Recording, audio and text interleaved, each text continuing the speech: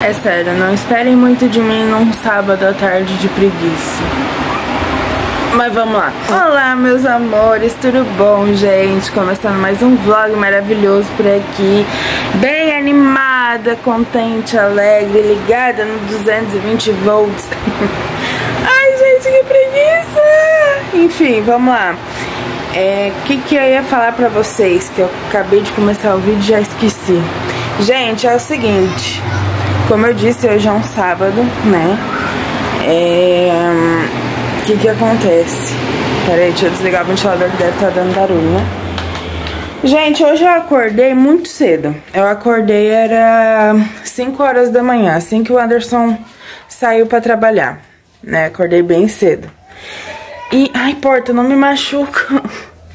Ai, gente, vocês viram, ela me empurrou.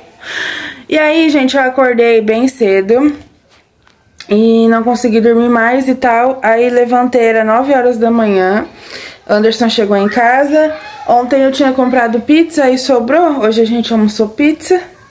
E deitamos e dormimos de novo. E aí a gente acordou, era umas 4 horas. Agora são 5h51, já é quase 6 horas da noite, né? E aí agora vamos levantar e vamos fazer alguma coisinha aí da vida, né? Pra não ficar deitadona. O Anderson foi lá lavar o carro. E, gente, eu vou começar organizando os calçados dele. Ontem eu lavei o uniforme dele, porque agora nesse calor ele tá suando muito, gente. E antes eu sempre lavo no sábado, né? Mas agora, porque o Anderson ele só tem 2 uniformes, no caso, né? 2 guarda-pó, 2 jaleco, que ele chama. E aí, os 2 ele sujou em menos de uma semana. Então eu já lavei e daí agora é só arrumar os calçados dele. Ontem eu fiz faxina, então a casa tá limpinha. E é isso. E aí? Tá tirando a lembrança de Pomerode? Capaz. Ai, meu Deus, estralou. Ai, eu vou cair. Hã? Tu acha que tá com cara de chuva? Pode ser.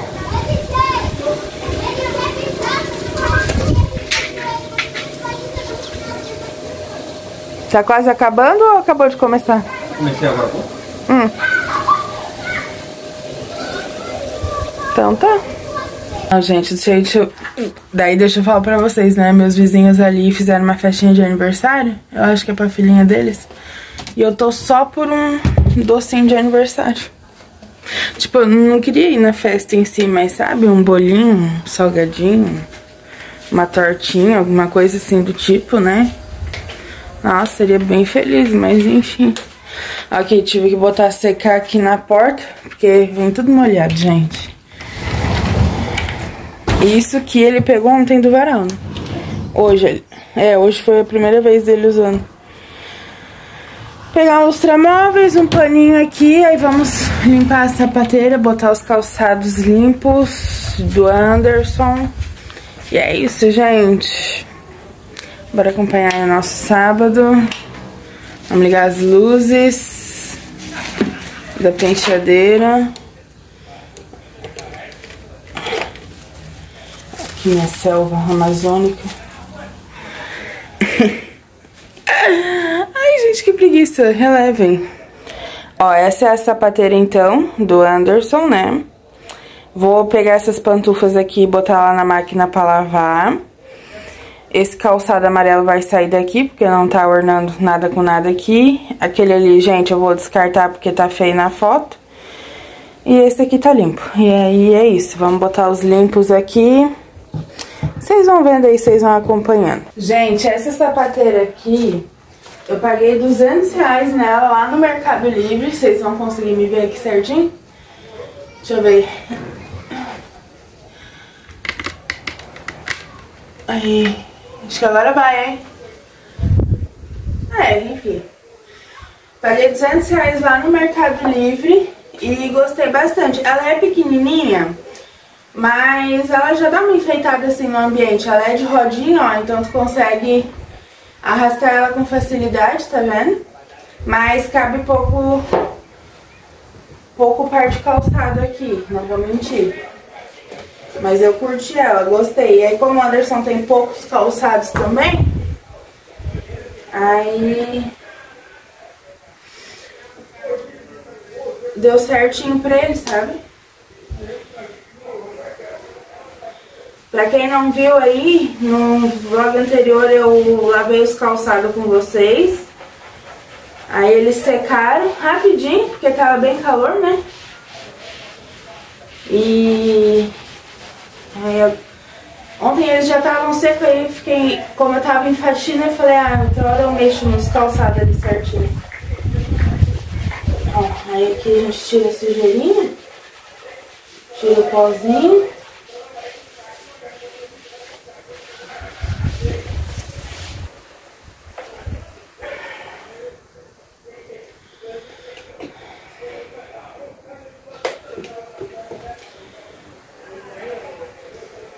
Aí vamos dar uma mudada aqui nessa sapateira, que ela tá precisando de uma repaginada.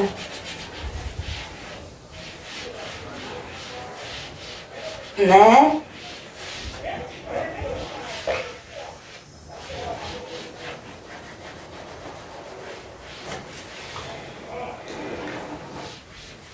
Mas é isso, gente. Hoje, como tá assim um dia de preguicinha, a gente não vai sair. Essas pantufas aqui eu lavo na máquina porque elas são de tecido, né? Que aí amanhã... Ui, meu Deus, caiu. Amanhã ele trabalha. Aí é ruim da gente sair, né? Que cansa. A pessoa não tem folga na semana. É muito corrida, né? Muito doída. Aí a gente não pretende sair, não. Só talvez depois eu acho que eu vou no mercado comprar algumas besteirinhas aí pro fim de semana. Mas no mais é só isso mesmo, gente. Agora é eu acertar as palmilhas de qual calçado é. E agora, gente? Será que esse é desse aqui?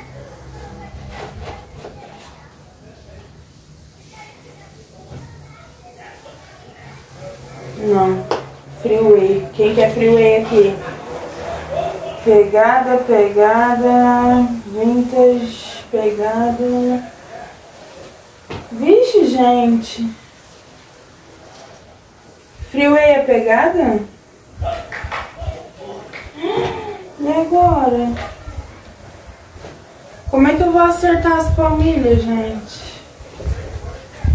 Ai, lascou-se. Viu que dá você mexer em coisa que você não sabe? Vou botar esse aqui. Botar essa aqui. Caber certinho vai, né? Porque é tudo o mesmo tamanho.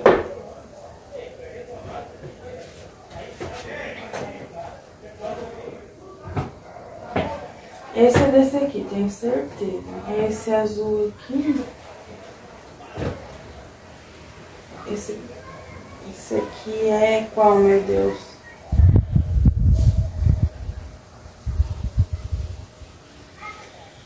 Ai. Ai, gente, eu vou colocar aqui conforme vai servindo. Aí depois a gente troca, se for o caso, né? Se for o caso, que provavelmente vai ser mesmo. Eu tô colocando tudo errado, tenho certeza.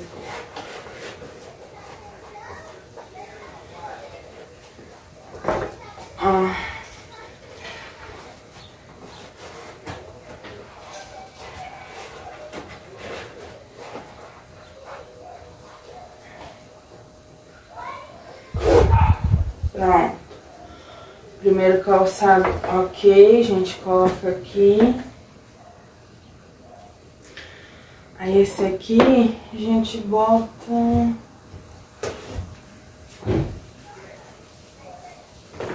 Esse aqui, ó, também, ele não tem palmilha, então já tá pronto. Pra guardar aqui, ó. Esse aqui, gente, eu tenho certeza que essa palmilha aqui reforçada é desse.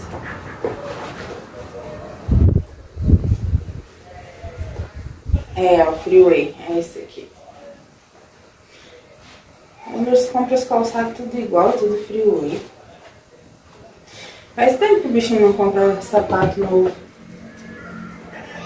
Faz um tempo já.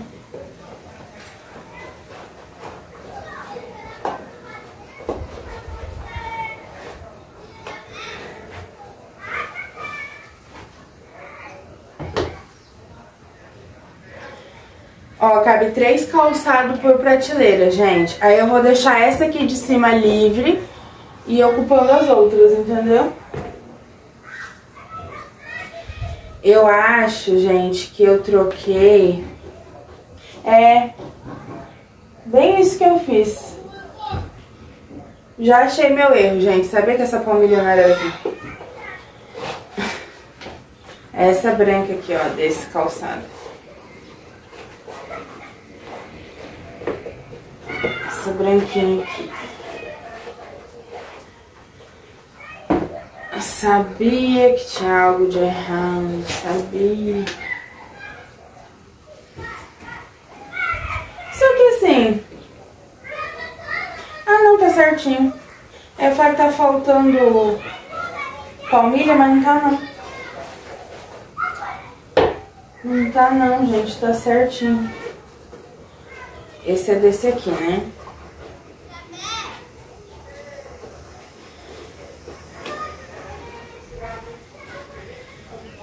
Gente, eu acho que desse aqui... Ai!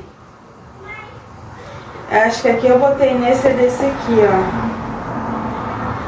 Será?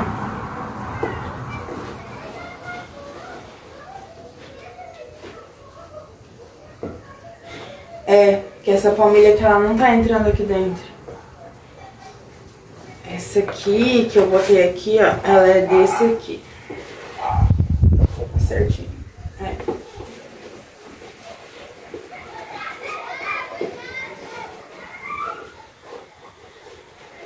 Ah, agora sim, ó. Esse é desse aqui, eu acho. Ai, lasqueira. Se não for, agora é. Ah, eu não vou trocar mais, não. Os incomodados que troque. Eu, hein.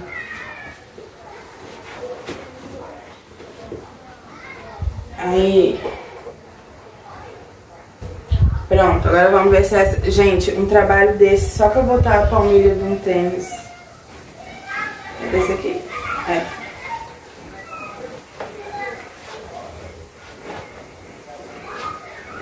Agora eu acertei, hein? É, agora tá certinho, gente. Ó, agora tá show de bola. Viu? A gente se acha. É difícil, mas a gente se acha. Esse aqui encaixou certinho. Pronto, agora vamos botar cadarço. Esses não tem como errar, né? Porque eles são da cor do tênis. Não tem nem como.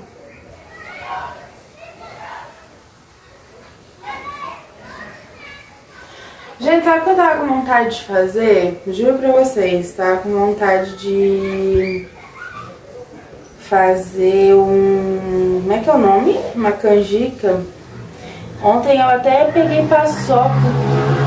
Fui lá comprar paçoca só pra fazer a canjica. Eu amo canjica com paçoca.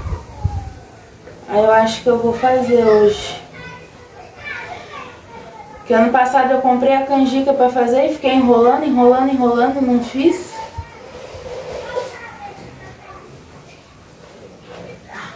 Ai, que guriazinha que não pensa, né? Oh, meu Deus.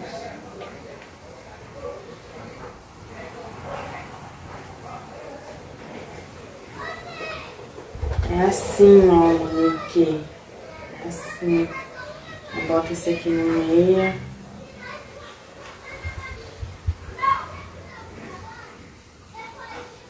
Assim.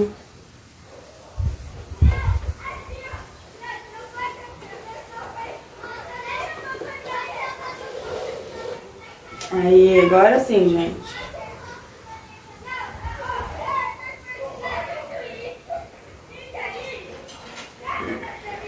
Agora sim.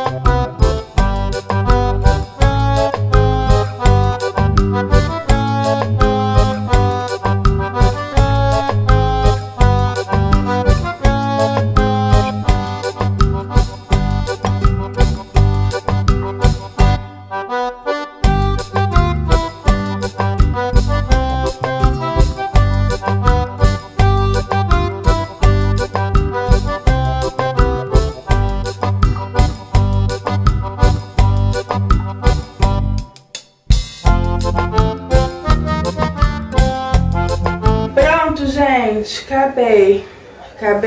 acabado. O único que eu não lavei foi esse aqui, porque ele tá limpo. Mas tá tudo pronto já, ó. E sobrou 2 prateleiras ainda.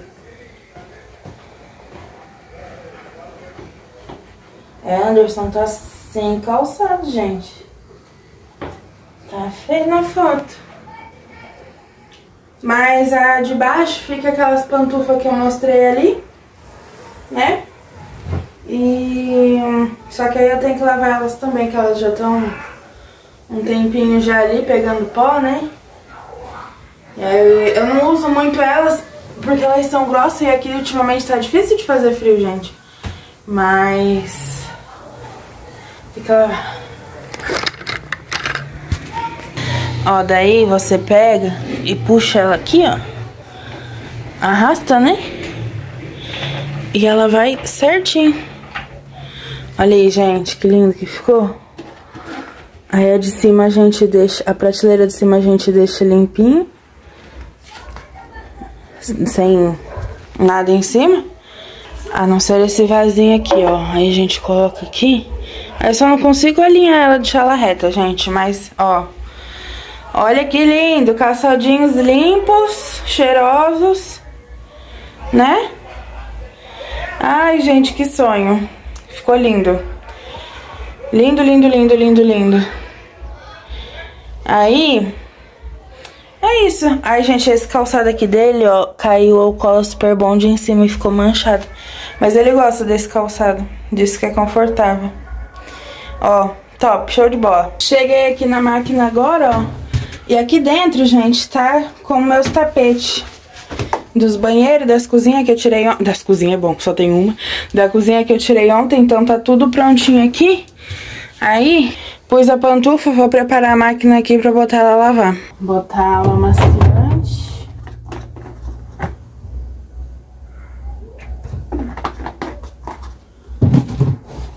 Sabão em pó.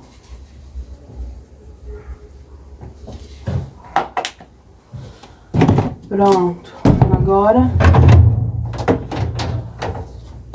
Ai, gente, eu só vou fazer uma coisa antes. Pra ali conferir se tá vindo água. Se não tiver, eu vou ter que parar aqui.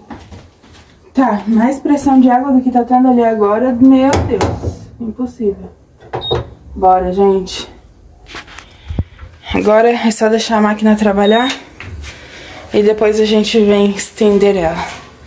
A pressão da água... Tá todo vapor. Tô aqui fechando a casa porque já é 6 horas da noite. Aí, se eu ficar enrolando, os mosquitos, barata entra, eu não gosto. Começou já a temporada de pipa. Acho que até já tá faz tempo já a temporada de pipa aqui, sabe? Dos meninos que ficam aí soltando pipa. Mas aqui na rua, acho que... Ui! Aqui na minha rua, ninguém tá soltando ultimamente. Mas no meu bairro soltam bastante. E eu não vou mentir pra vocês, gente. Eu me tornei aquela tia vizinha chata que não gosta que as crianças... Não é que as crianças brinquem, gente. Eu não dou bola. A rua é pública, elas fazem o que elas querem. Tô com uma louça pra lavar também. Mas primeiro, gente, eu vou sentar aqui fora e pegar um vento. Porque dentro de casa tá muito quente. Olha só de eu ter arrumado os calçados ali com vocês. Como eu tava falando, gente, eu não me importo que eles brinquem. Lógico, pode brincar à vontade. Só que as boladas nos portão, depois que eu paguei por um portão, que eu sei o valor que é um portão, entendeu? E essas boladas amassa, gente. Amassa alumínio, é ruim, entendeu? E pipa, gente, pipa é uma coisa que eu não gosto porque é assim, ó. Tem pessoas que têm educação, tem pessoas que não. E pipa, gente, é uma coisa que vem adulto também, não é só criança. Então, tipo, a pipa caiu aqui no meu telhado. Eu moro num sobrado e tem gente que entra dentro do terreno pra tentar pegar as pipas no telhado. Ou que fica chamando a gente pra tirar. Como é que eu vou tirar a pipa de cima do telhado? Sem contar que fica horrível, aí vai acumulando coisa lá em cima, mas assim, só aconteceu isso umas 2 vezes. Esse ano, graças a Deus, ninguém tá soltando pipa aqui na minha rua, mas a gente já sofreu, gente. Aí sem contar as rabiolas que fica presa nos fios aqui de energia aqui da frente, né? Ou a gente tem uma árvore na frente do terreno também, fica caindo ali. Aí eles incomodam a Zara e o Thor, os dois ficam agitados, porque daí eles querem entrar aqui dentro do terreno sem pedir permissão. É isso, essa parte que a gente não gosta. Agora, se brincar certinho, sem incomodar os outros, gente, tranquilo, fiquem à vontade, entendeu? Desde que não envolvam aqui o alecrim dourado. Não, brincadeira, mas incomoda, gente. Vai dizer que não incomoda? Incomoda. Quando eu brincava, na minha época de infância, a gente amava. Ficava chateado com esses vizinhos que não deixava, sabe? Mas hoje a gente entende os dois lados. É isso. Tô sentadinha aqui fora, né? Porque dentro de casa... Tô gravando. Dentro de casa tá bem quente. Aqui pelo menos tá batendo ventinho, gente. Parece ser um vento de chuva, mas é vento. Tô pra tirar esse pisca aqui também, já tem um tempo. Não liguei mais, mas eu preciso tirar, porque senão ele queima o fio, gente, e desgasta e fica feio, né? Mas eu quero tirar. Mas hoje eu vou ligar. Só porque eu tô aqui eu vou dar uma ligadinha pra nós ver ele piscando. Preciso lavar, ó. O vidro tá bem sujo. Não lavei com medo de tacar água no pisca. Aí eu quero tirar pra já lavar ele, entendeu? Vamos ver a arte aqui. Ó, tá funcionando ainda. Lindão. Gente, eu compro paçoca pra fazer a canjica. Eu como a paçoca e não faço a canjica. Aí agora deu vontade de comer um docinho. Vou comer um docinho. Troquei de roupa aqui. Anderson também. E a gente vai lá no mercado comprar algumas coisas aqui pro resto do fim de semana, né? Que já é final de sábado. A roupa ali, os tapetes, a gente já lavou, mas eu não estendi ainda. Vou estender depois. Ai, que descida. Ó, a garagem tava limpinha, que o Anderson lavou esses dias. Aí agora ele trouxe uma vassoura aqui pra baixo, daí eu vou aproveitar e vou varrer aqui, né? Apagar a luz da escada de preferência. Aí o carro já tá limpinho, ó. Só falta aí o Anderson... Apaga. Só falta o Anderson lavar daí. Passar uma água aqui, né? Que aí ficou sujeira do carro. Aí deu banho na Zara e no Thor também. Aí a Zara queria morder ele. O Thor também. É vida, gente. Sei que vocês não aguentam mais ver esse mercado, gente. Mas estamos aqui de novo. Brasil Atacadista. Joinville, Rua Albano Schmidt. Não preciso nem falar número, né? Porque, ó, dá de ver. É bem grandão. Viemos fazer umas compras, como sempre, né? Toda semana. Gente, toda semana a gente tá aqui fazendo uma comprinha ou outra. Ou lá perto de casa. Se não é aqui, é no mercadinho lá perto de casa. Não vou todo dia, mas que eu vou, tipo, um dia sim, 2 não. Eu tô lá também. Aí às vezes a gente faz compra do mês aqui e a gente mostra pra vocês, ah, deu 600 reais, 700. Mas a gente não soma tudo que a gente gasta durante a semana, sabe? Nossa, é trabalhar pra comer, literalmente. Melancia. Tá passando a música, então vai me ajudar. Olha o preço do abacaxi. Vou pegar esse suco aqui pra experimentar, gente, de uva. 2 litros, olha o tamanho da gamela. Eu tô amando que em fevereiro, em pleno carnaval, já tem ovo de Páscoa. Tô amando. Se tivesse um baratinho, eu ia levar um. Pois é. Gente, eu tenho que ver com a Suelen se essa filha tá comendo doce já, mas acho que não. Ela só tem 1 aninho. Vou ver, se ela tiver eu como chocolate, senão eu tenho que comprar outra coisa pra essa filha. Natália e Laura, chocolate. Não adianta. É, gente, agora eu vi que eu vou ter dinheiro esse ano pra comprar uma caixinha de bombom. Olha o preço, Brasil. Muito caro. Esse aqui mesmo, 100 reais. Os maiorzinhos tá 140. Esse tá 69. Aproveitando um pouco também do preço, né? Gente, que loucura. Que loucura. O ovo mais barato, tipo aquele que nem da Garoto, o Gala, que o chocolate ao leite, os mais simples, estão 40 reais, R$39,99. O mais barato, gente. Só pra vocês terem noção. Ano passado eu comprei um por 30, né? Um potinho de Nutella pra cada um, tá bom. Vou levar a minha salvação dos cafés da manhã. Tapioca, gente. Como eu amo. 2? É, porque tu vai fazer de café da manhã. É que eu não sou muito de comprar pão. Eu gosto de fazer coisinhas assim, entendeu? Ou uma omelete, um ovo, não sei. Vai levar. Essa parte aqui do mercado, ó, é só produtinhos naturais. Natural não, é zero, né? Aquele zero. Agora tem, né? Agora que ninguém quer mais o galão, agora tem um monte. Deixa eu ver que eu lembre. Bom, ainda falei um vidrinho de álcool, né? Que lá em casa não tem, é bom. Vou ver se tem aquele meu produto de limpar espelho também. A chocolatada da Pira Kids, 89 centavos. Anderson levou um grande esses dias, tava estragado. Foi engraçado ver a cara dele. Aquele que você levou e tava estragado. Quase teve um troço tomando. E quando compra tá estragado. Ai, que tudo. Olha só, as duas crianças. Vou levar como é que é o nome? Pira Kids, gente. Tá barato. Vou levar uma caixinha pra nós botar gelar. Eu vi que aqui tem de morango. Tipo esse aqui da Nesquik. Só que Nesquik é caro. Acho que Talaquinha é mais barato. Se Talaquinha fosse barato, vai ser. É, mas não diz o preço. Tem valor da coisa, como é que pode? Pois é, não tem preço aqui. Porque esse chefe, ó, tá 1,9. Ele é maior, né? É, ele é maiorzinho, verdade. Me deu uma vontade de comer agora ou batata carinha ou esses anel de cebola, mas olha o preço, gente. R$33,90. Meu chapéu. Nossa, agora minha lombriga até... Não, tava falando ali que deu vontade de comer onions ring, né? Mas R$33,90 um pacote. Meu, tá muito caro. Normal? É?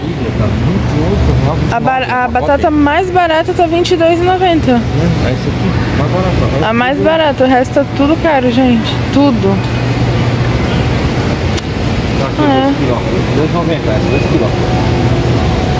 Essa tá barata, esse para ver. Crush, nome da marca? Marca, também não, mas é batata. Não tem muito aqui. Aí a gente pegou um bacon também, ó. R$20, gente, mas olha que peça bonita. Parece que tem só gordura. É batata? Você que sabe. Vai ter lugar? Se tu não levar sorvete, acho que tem. Batatinha dá saudade, tem uma batatinha. A não ser que na última gaveta ela tem espaço. Eu acho. Não vou te garantir. Tá barato para comer? É.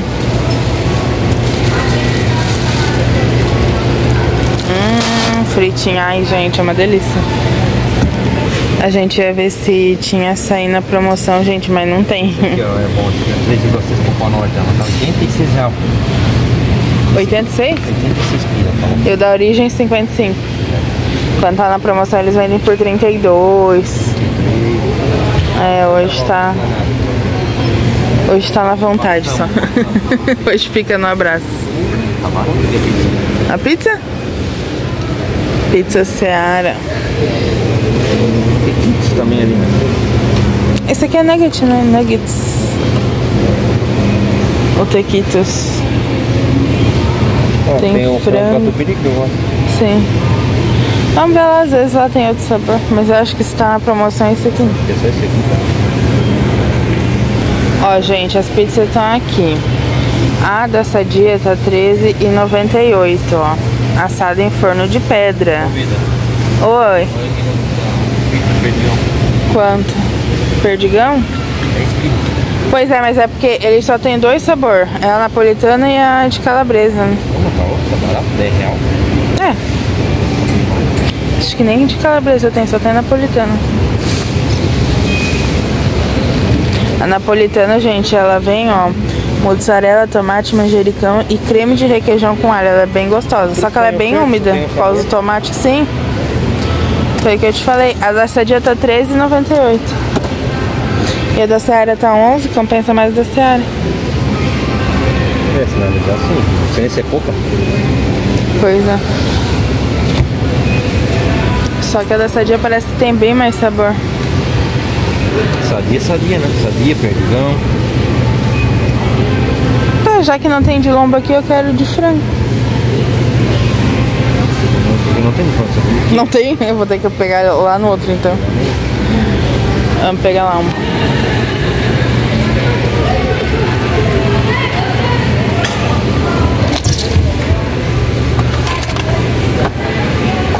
Pronto. Pegou? Pode ser. Napolitano pra nós comer? Pode ser. Uhum. Top. Top na balada, né? Gente, a gente tava vendo que agora aquele Richard, ele é biólogo, não sei como é que, o que ele é. Ele tem hambúrguer. Richard Rasmussen. Ah, tá. Li tudo errado. Tá escrito aqui na frente aqui? Novilho nobre. Vixe. Novilho não é os bebês? É. Ai, que horror. Olha esse aqui grande, pega aqui. Nossa, parece que tem uns dois. Não, mas é que é grandão mesmo. Será? É hamburgão gourmet. Tá top. 7 e pouco cada um. Ai. Claro. Compensa, né? É um hambúrguer, né? Não é que a gente tá diminuindo o valor deles, é que a gente não tem dinheiro. R$28. Mas também o tamanho. É um almoço. É um X-calota. É um X-calotão. Tava olhando os bifes ali, gente, de colchão mole. Deu uma vontade de comer bifinho acebolado, sabe? Aquele dia eu levei e fiz a milanesa e sobrou, fiz acebolado pro Anders. Nossa, tá tão bom. Aí agora tô levando só uma bandejinha de coração, que eu amo. Alguém tá indo lá ver o queijo dele, né? Sabia? Sabia. Do mesmo jeito que eu amo o coração, ele adora seco, né? Do mesmo jeito que eu amo o coração, ele ama o queijinho dele. Sim. Gente, eu tenho pressão baixa, né? Aí eu saí de casa sem comer, porque a gente almoçou hoje, era 10 horas da manhã. Eu não tomei café, eu tô com fome. Aí eu vou levar esse aqui só pra mim botar um salgadinho na boca depois que sair daqui do mercado, não passar mal. Pegamos lá a carne ou deixamos? Tá. Acho que eu vou levar, porque ontem eu já comprei pizza, aí a gente tá enjoado de pizza. Aí eu já faço um arrozinho, um bifinho, é show de bola. Aham. Ó, a gente tava vendo o colchão mole. Colchão mole estrogonofe. Não, eu quero o bife. Tô exigente, né? Tem o colchão duro, gente. Tem o colchão mole que tá pra lá, né? Mas aqui é só os duros, daqui pra cá é só os duros. Pega essa aqui que tá bonita. Essa aqui? Vem 3, né? Saiu um... Pega umas 3 bandejas. Saiu um vídeo de uma mulher lá no Face, ela braba porque a de cima tava bonita e a de baixo só tinha gordura. Só que tipo, ela não olhou o peso, né? Ela só olhou a parte de cima. Bonita, né? O bom é que fica pra mais dias, né? Essa aqui também é bonita. Essa aqui, ó. Essa lá, ó, favorita. Essa aqui? É. Dá pra fazer, né? Meu Deus. Acho que vai até sobrar. Acho que não vai, né? Aí fazer um arroz com alhinho. Aí tempera o bife com alho também. Bota uma cebola depois. Nossa. Fazer cebola... aquela cremosa lá com maionese. Maionese, tem bastante maionese mesmo, aproveitar. Como é que fala? Até esqueci. Bife acebolado. Ah, não sei agora. Tipo assim, é bife milanese? Não, não é milanese. É outra coisa, esqueci agora não. O que é isso aqui? Esse aqui é o peito, né? Olha o preço do peito, gente, fazendo sassami. R$17,48. Bem que é 1 quilo mais, eu acho. Aqui eles vendem uma coisa que eu tenho muita vontade de comer, outra hora eu pego, que é tulipinha já temperada. Inclusive tirei meu coração daqui. Aqui, ó, tulipa temperada. Nossa, tão bonito. Agora vamos lá pegar o resto que falta e deu. Ó, vamos levar um sorvete. A gente sempre leva esses baldão de sorvete. Por isso que eu tô enrolando pra fazer minha canjica lá, porque tem bastante sobremesa e canjica só eu como. Eu vou levar esse aqui, ó. A gente sempre leva de flocos. Hoje eu vou levar o Marta Rocha pra provar. E é bem barato, gente. É 3 litros. Olha como ele tá gelando. Olha que rápido que ela já gela. Sim. Já vai consagrar de novo, ó. Tá, R$23,99 um balde de 3 litros. Tá 28? Sim. Suspiro, que delícia. Olha só, eles vêm... Ah, esse aqui, que lindo. Esse aqui vem a vácuo.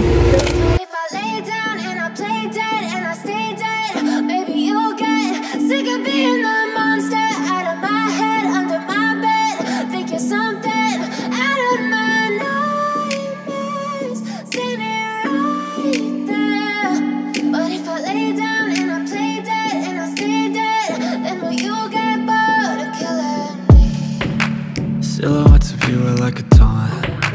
Never really know just what you want. With you I don't ever feel calm. I can feel the sweat inside my palms. Play with me like cats and a string. You don't understand the pain it brings. You don't ever wanna give me wings. You don't ever wanna set me free. You know I'm addicted to you, and it's twisted, you've been gifted with the evil voodoo.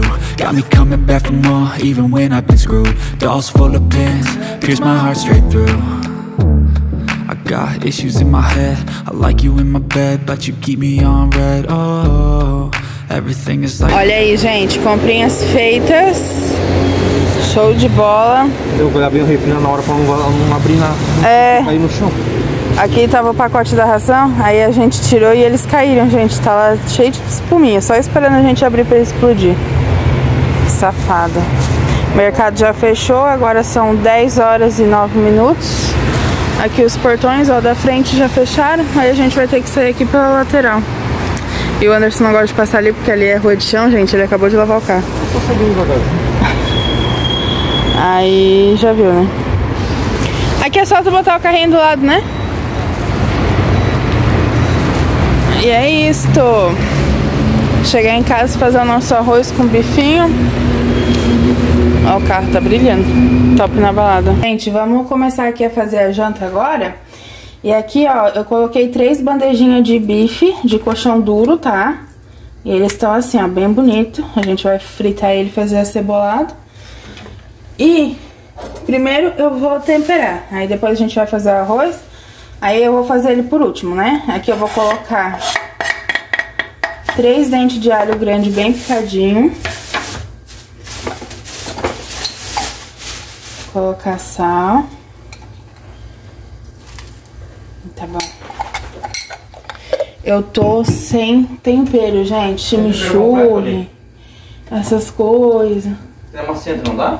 Não, nenhum dos dois tem. Nenhum amaciante tem mais? Não. Aqui tem shoyu. Aqui tem shoyu, é bom. Colocar shoyu, que fica legal também. E só, gente, alho, sal, vinagre eu não vou pôr, porque disse que deixa a carne mais rígida. só um fiozinho de azeite ou de óleo de oliva. Aí depois, na frigideira, eu não preciso colocar, entendeu? Porque aí ele já tem. Vou só lavar minha mão rapidinho aqui. Esse tempo aqui que eu fiquei picando as coisas, organizando aqui, gente, o Anderson já guardou as compras tudo. Já adiantou o passo. Amanhã ele vai trabalhar, né? Vai fazer hora extra. E aí é bom já deixar tudo organizadinho, né? Aqui a gente só faz uma massagenzinha na carne. Aí eu vou tampar ela.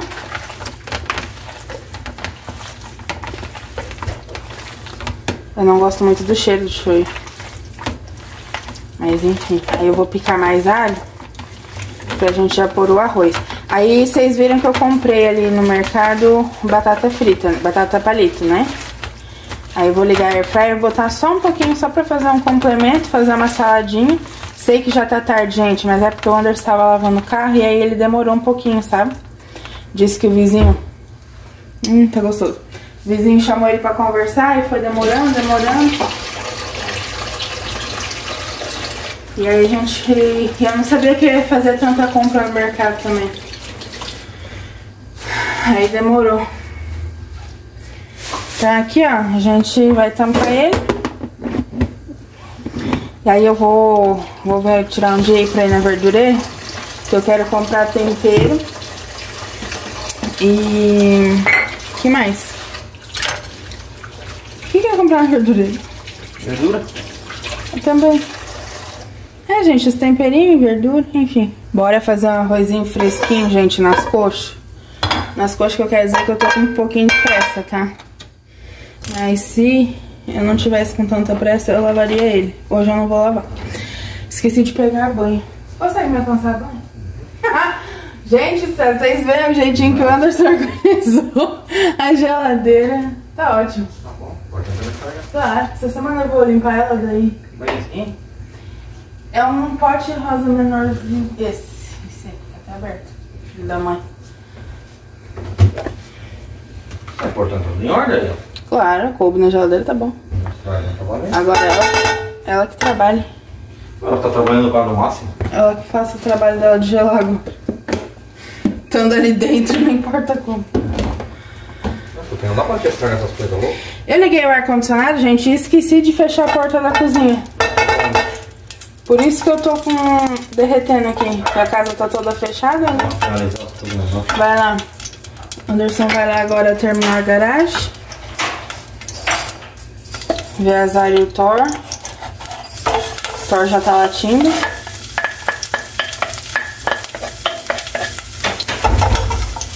Pronto, gente. Aqui a gente vai clicando.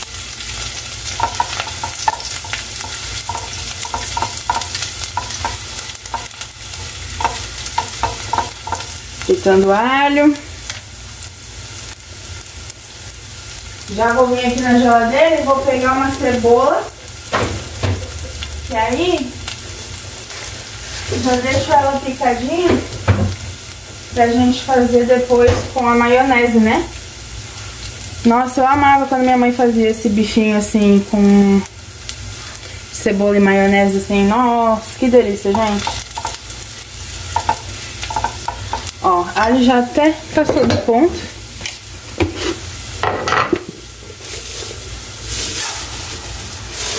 Joga tudo no olhômetro mesmo.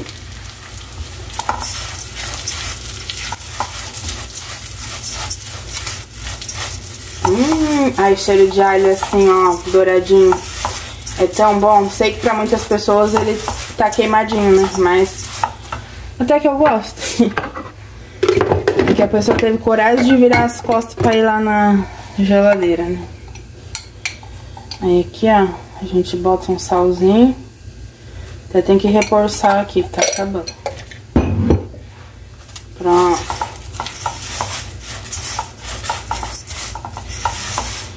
Aí, gente, enquanto ele cozinha aqui, já vou preparar a air fryer.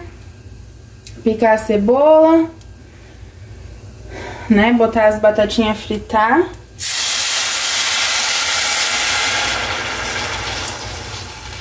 Acho que eu vou botar um pouquinho mais de água.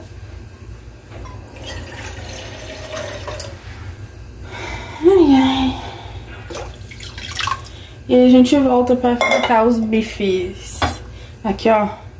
Eu dou uma cozinhada assim no vapor também, que eu gosto. I know you told your friend you're not okay.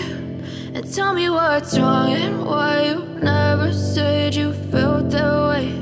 And guess you're trying to stay strong and fake a smile until I look away. But I've known you too long, it hurts to watch your blue eyes fade to gray as you fade away, as you fade away. Yeah, I'm about to fade away, cause every time I wake up I feel like it's Monday. Something's going wrong with all the chemicals up in my brain. All of a sudden I don't look at anything the same way. Gotta build up of my thoughts sitting in an ashtray. I'm sorry that I'm so inconvenient, okay. Just let me be me and I'll stay out of your way. I can see the way you look at me, I'm such a disgrace. I never really asked to be brought into this place. You wanna love me? Well then baby have a taste. All the highs and the lows, no you'll never be the same. I don't really wanna hurt you but I can't control the pain. If you're sticking by my side maybe we could be okay. Okay, okay, maybe you could be the change I need today. I promise that I've never felt this way. I really hope that you will choose to stay through all the pain. I know you told your friend you're not okay. And tell me what's wrong and why you never said you felt that way. And guess you're trying to stay strong and fake a smile until I look away. But I